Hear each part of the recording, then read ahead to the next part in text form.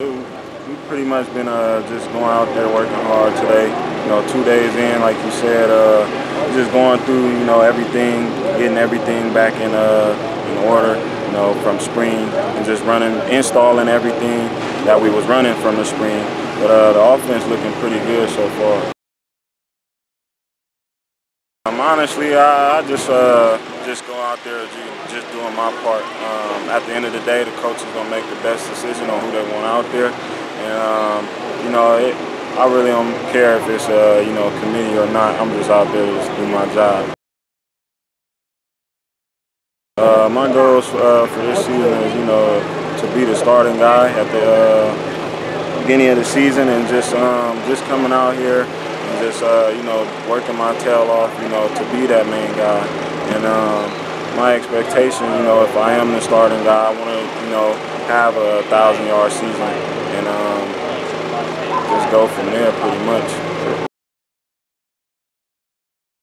I think it's going pretty good. We're specifically on offense, want to emphasize the tempo.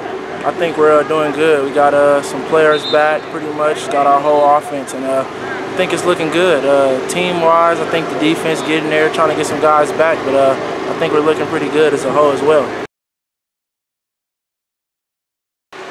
I mean, that's always, just the mindset and what, as any person, any position would want to be that guy. But, I mean, all three of us accepted our roles, and we know our rotation, and each chance we get, every time we're in there, specifically me, trying to make a play, trying to do the best you can do every time you touch the ball or whatever play, block, route, run route, pass route, whatever. So every time you got to do what you can do. You get it.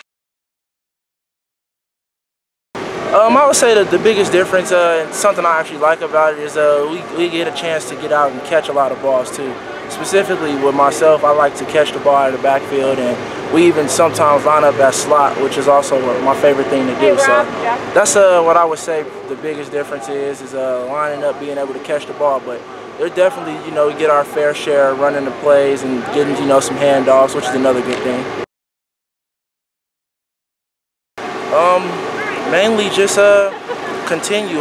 We kind of have a thing every play we want as far as the running backs we can control. Want to get positive yards, which is 4 yards or more.